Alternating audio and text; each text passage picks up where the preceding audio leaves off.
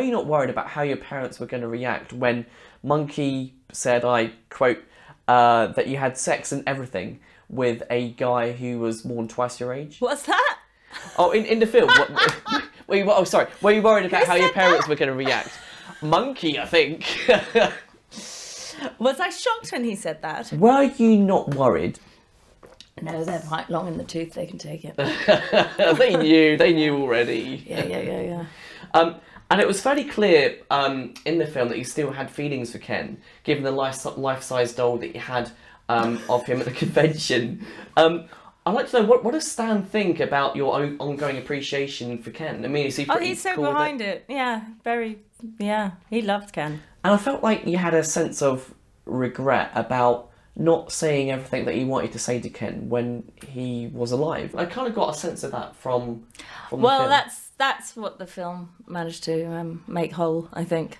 So yeah, that was part of the impulse for making the film. It was a beautiful ending. I really liked the ending. With you guys on the what was it? Some kind of railing, and you're leaning over. Oh yes, yeah, in the balcony, yeah. And there was a bit in the film that really jarred with me, and it was when you were doing a video diary. It was quite late at night. I think you had a few to drink, and you were talking through a puppet that had black spiky hair, and he put you down. He said something quite nasty.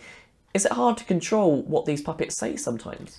No, it's always premeditated in the moment. I mean, it's not that they're running away. I think it's an interesting question to ask myself, and there are obviously thoughts that go through the head, so they're just voiced in the puppets.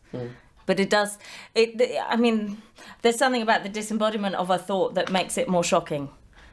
But if I was to say it, it might not seem so odd. Yeah. Like, I really worry that I'm coming across like this. You know, you're one of those boring that everyone goes, wow, she's she's deep. Well, everyone's got that internal dialogue, I think, in their head, and you just got an outlet for it, basically. Yeah.